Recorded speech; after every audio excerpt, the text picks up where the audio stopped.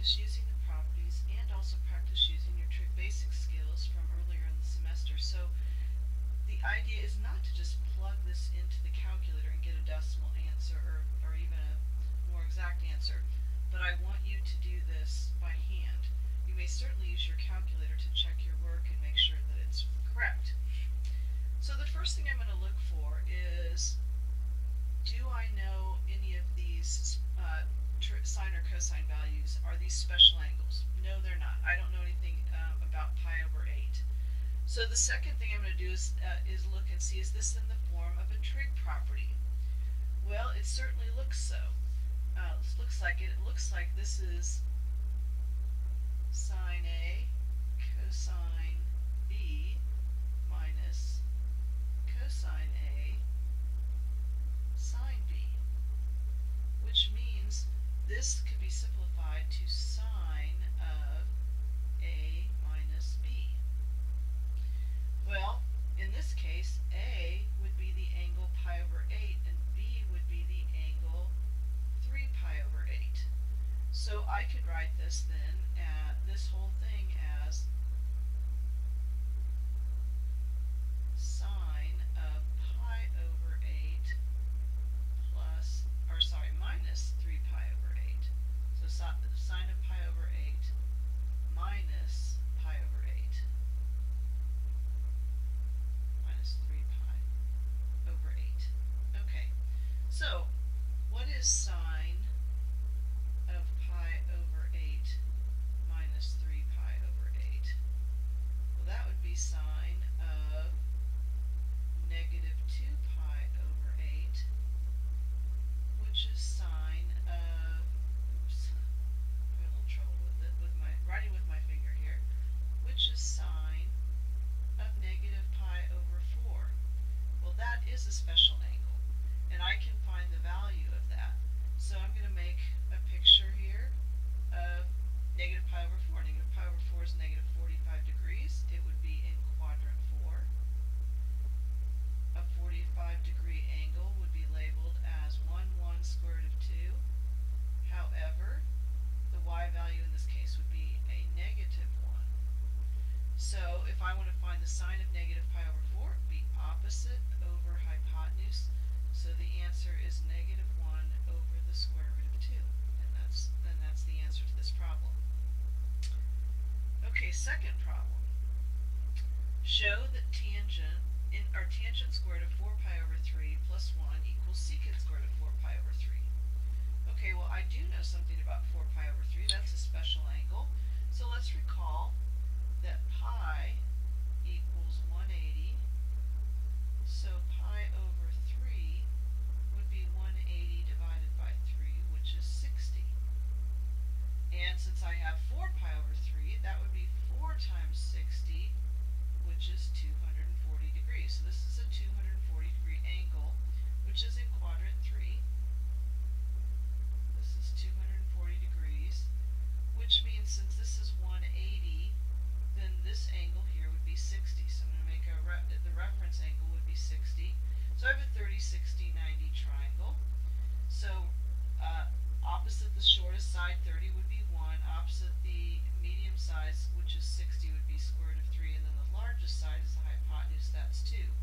And being in quadrant 3, both x and y values are negative. So that means I could use this to find tangent and secant of 4 pi over 3 now, because I have all three sides of my triangle. Let's also recall that tangent squared of 4 pi over 3 means tangent of 4 pi over 3, the whole thing squared. So I need to find tangent of 4 pi over 3 and square it. And this would be plus 1, and this would be secant of 4 pi over 3, the whole thing squared. Alright, so tangent of 4 pi over 3. Well, if I look, tangent is going to be square root of negative square root of 3 over negative 1. Negative divided by a negative is a positive, so it would be square root of 3. So this would be square root of 3 squared plus 1 is equal to secant of 4 pi over 3. Well, secant is adjacent over, or I'm sorry, hypotenuse over adjacent, because it's the reciprocal of cosine. So it's going to be 2 over negative 1, which is negative 2. So this is negative 2, the quantity squared. So the square root of 3 squared is 3 plus 1. And negative 2 squared is 4. 3 plus 1 is 4. That is correct.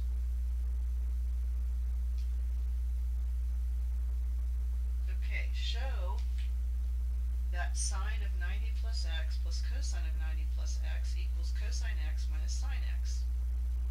Well, when I see 90 plus x in here, I'm thinking of something like a plus b here. Sine of a plus b and cosine of a plus b.